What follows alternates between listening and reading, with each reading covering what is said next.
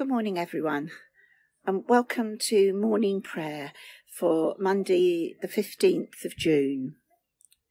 The person that we celebrate today is Evelyn Underhill, and some of you may have read some of her wonderful spiritual writings. And if you haven't, then maybe you can look them up and have a go. I think you might find them helpful.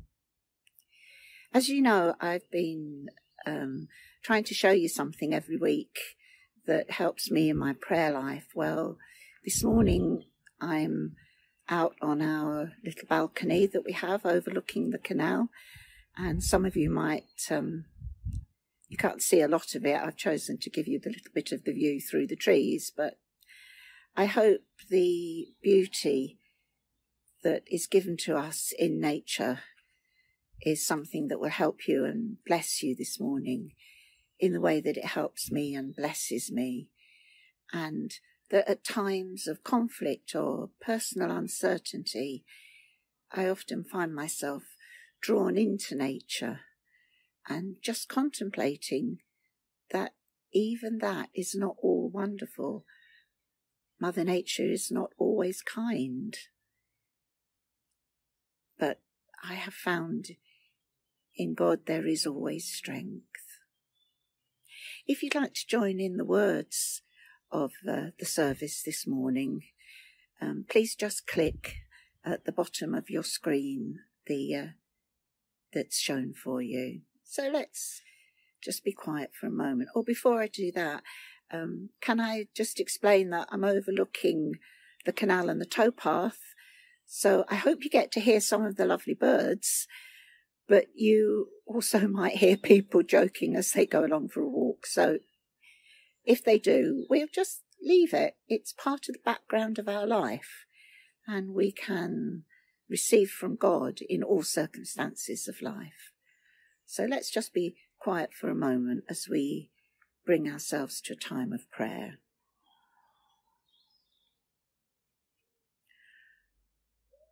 O Lord, open our lips, and our mouths shall proclaim your praise. The Lord is full of compassion and mercy, slow to anger and of great kindness. He will not always accuse us, neither will he keep his anger forever. He has not dealt with us according to our sins, nor rewarded us according to our wickedness. For as high as the heavens are above the earth, so great is his mercy upon those who fear him. As far as the east is from the west, so far has he set our sins from us. As a father has compassion on his children, so is the Lord merciful to those who fear him. For he knows of what we are made. He remembers that we are but dust. Our days are but as grass. We flourish as a flower in the field, for as soon as the wind goes over it, it is gone, and its place shall know it no more. But the merciful goodness of the Lord is from old, and endures forever on those who fear him, and his righteousness on his children's children, on those who keep his covenant, and remember his commandments to do them. Glory to the Father, and to the Son, and to the Holy Spirit, as it was in the beginning, is now, and shall be forever. Amen. Friends, the night has passed, and the day lies open before us. Let us pray with one heart and mind.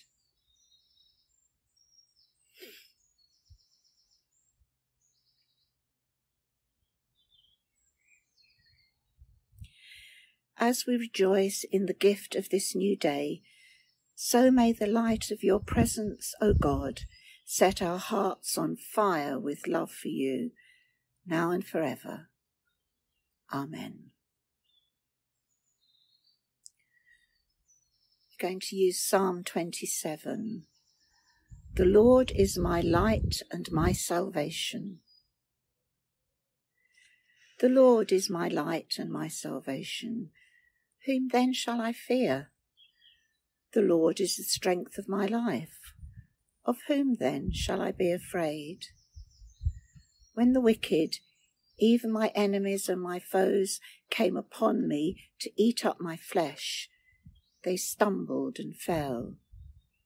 Though a host encamp against me, my heart shall not be afraid.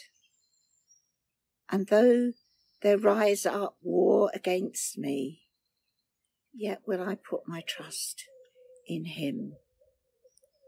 One thing I have asked of the Lord, and that alone I seek, that I may dwell in the house of the Lord all the days of my life, to behold the fair beauty of the Lord, and to seek his will in his temple.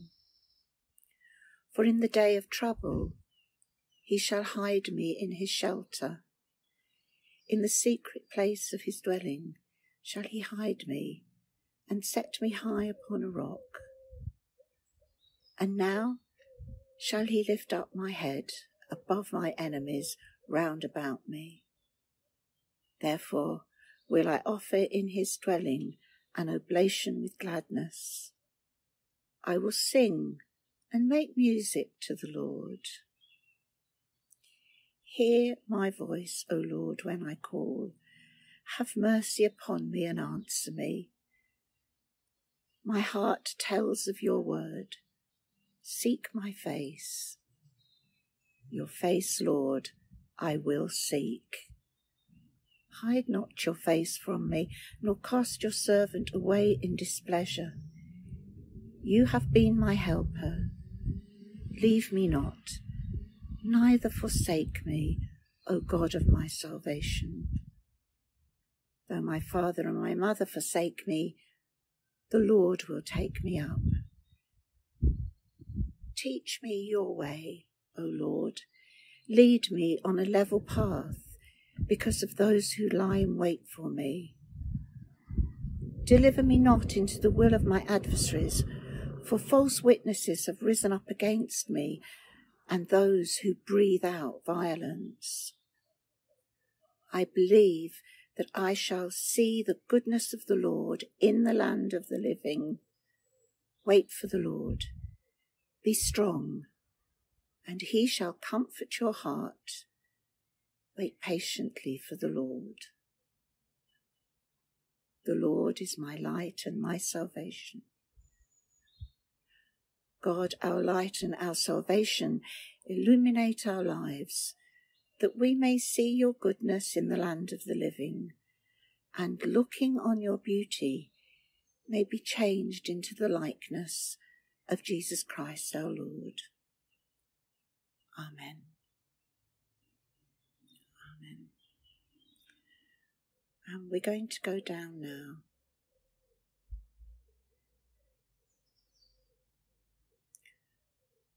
And say together the Gloria. Glory to the Father, and to the Son, and to the Holy Spirit, as it was in the beginning, is now, and shall be forever. Amen. All the earth shout and sing for joy, for great in your midst is the Holy One. I'm going to use, as usual, the Gospel reading this morning, and it's Luke chapter 12.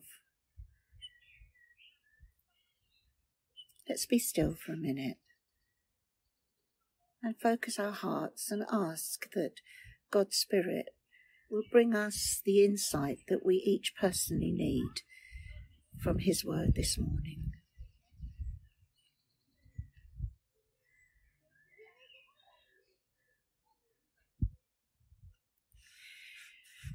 Meanwhile, when the crowd gathered in thousands so that they trampled on one another, he began to speak first to the disciples. Be aware of the yeast of the Pharisees, that is, their hypocrisy. Nothing is covered up that will not be uncovered, and nothing secret that will not become known. Therefore, whatever you have said in the dark will be heard in the light,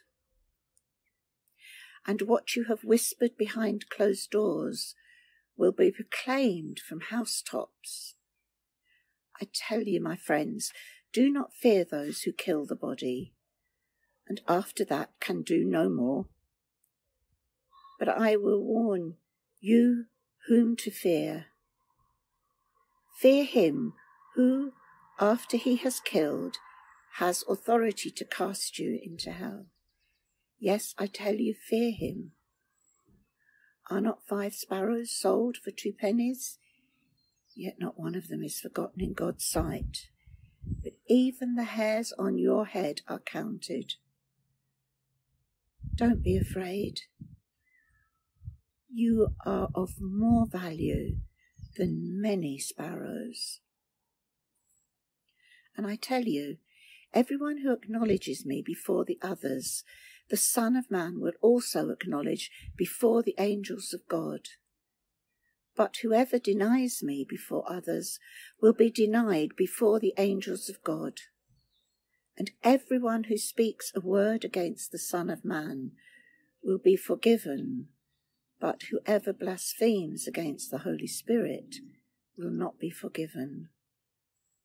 When they bring you before the synagogues and the rulers and the authorities, do not worry about how you are to defend yourself and what you are to say. For the Holy Spirit will teach you at that very hour what you ought to say.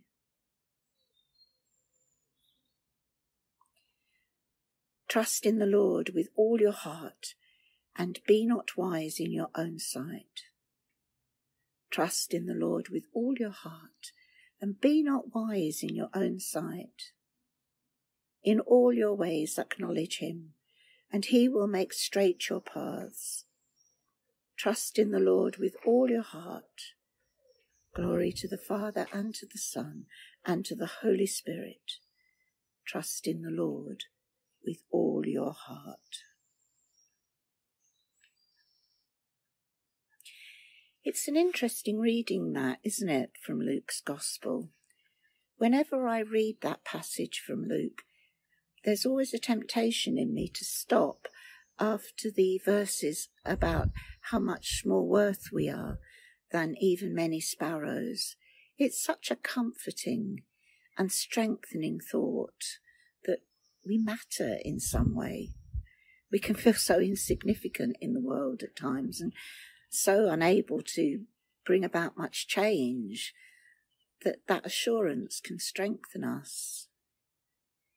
But it is followed by this other passage, which is much more difficult and reminds us that there are times of difficulty and darkness as well, when we're misunderstood, wantonly spoken against, or when life is in whatever way hard for us. And Jesus tells us then, don't be afraid, because not only are you worth more than many sparrows, you will also be led in the right things to say and to do. Have confidence. Really trust our God in this day, whatever lays before us. Amen. And we will use the Benedictus. Now start with the refrain. You have set us free to worship you without fear, holy and righteous in your sight. Blessed be the Lord God of Israel, who has come to his people and set them free. He has raised up for us a mighty Saviour, born of the house of his servant David.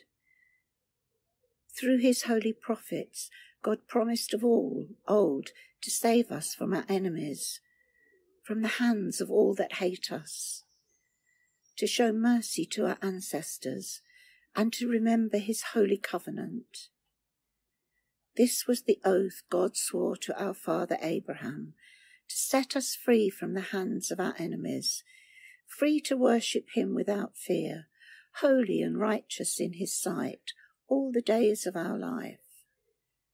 And you, child, shall be called the prophet of the Most High, for you will go before the Lord to prepare his way, to give his people knowledge of salvation by the forgiveness of all their sins.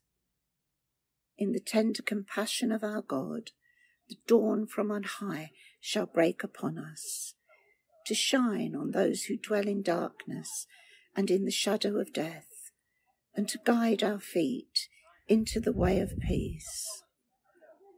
Glory to the Father, and to the Son, and to the Holy Spirit, as it was in the beginning, is now, and shall be forever. Amen. You have set us free to worship you without fear, holy and righteous in your sight.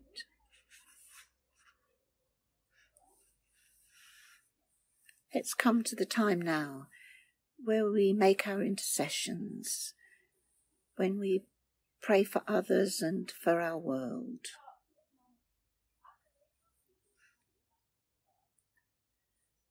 Let's have a few moments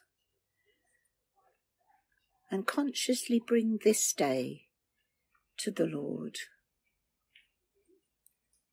You may know some of the things that are ahead of you in this day, and maybe some things will happen that you don't even think of at this moment.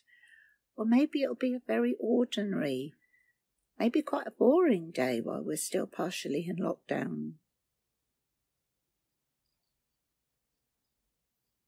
O Father God, we give to you this day, this moment that you have given us. Father, we know that the only sure moment we have is this one, and we thank you for that. And we pray that you will help us to rejoice in each moment you give us, to live as fully as we can, and to be thankful and loving, just as you are towards us. We pray for all the ordinary tasks that are ours to do in this day, that make our lives work. And we pray, Father, for any that we come into contact with, that we may be a blessing to one another and refresh and feed one another in your presence. Lord, in your mercy, hear our prayer. We pray also for our country. We pray, Father God, for all that we have in this world of ours. We pray for the needs of our world at this time.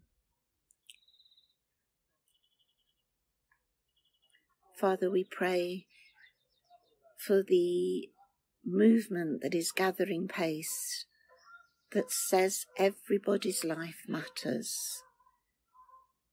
Yes, Black lives matter just as much as white lives or brown lives or lives from a variety of cultures. We all matter, and we thank you, God, and we pray that we may use whatever small powers we have to help us each to realise the things that we need to be aware of, to live in a world where everybody's life matters equally. We lift to you those who are sick at this time, those who are suffering and struggling from the COVID virus, for the staff dealing with it in the hospitals, for those who are struggling and fearful because their treatments have been stopped at the moment, those who are in pain at this moment. Father God, give them the strength and the grace that is needed.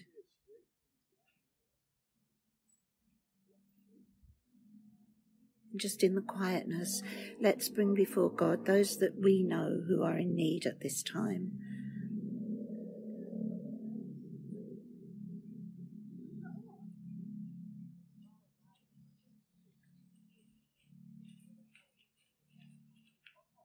Lord, in your mercy, hear our prayer. And we pray for the Church, universal. We pray for the Church in this world and its needs. We pray for all who seek your goodness, Father, and for all who try to live according to your goodness, whatever backgrounds and in whatever circumstances they are. We pray that you will give to those who follow you strength and grace, courage and resilience. We pray for our church in this country, for all leaders, for leaders of our faith and leaders of other faiths who seek goodness, peace and love with one another.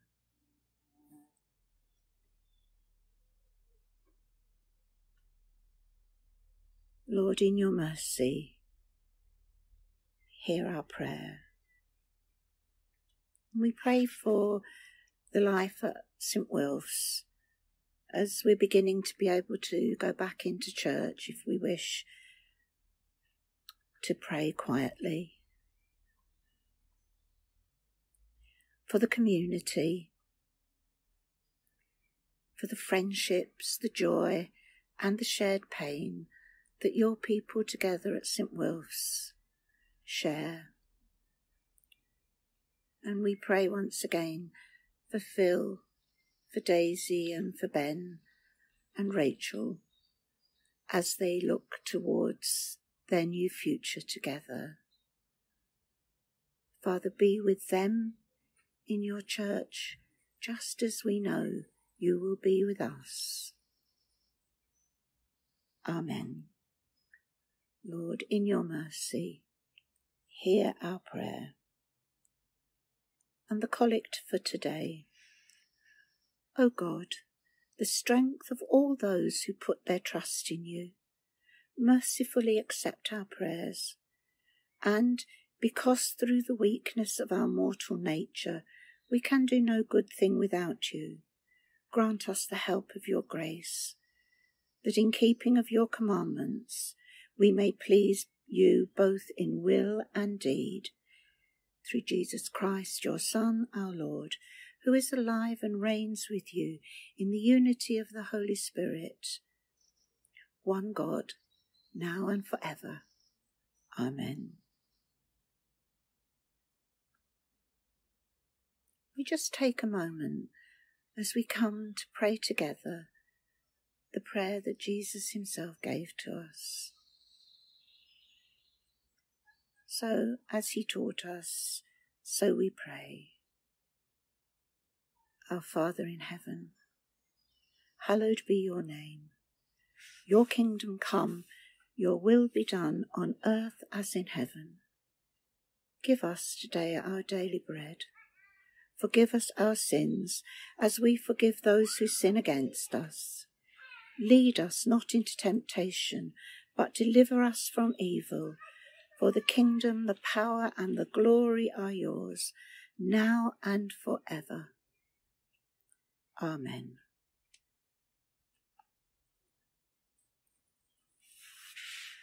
The Lord bless us and preserve us from all evil, and keep us in eternal life. We say together, Amen. Let us bless the Lord. Thanks be to God. May this day be rich in blessing for us all. Go in his strength. Amen.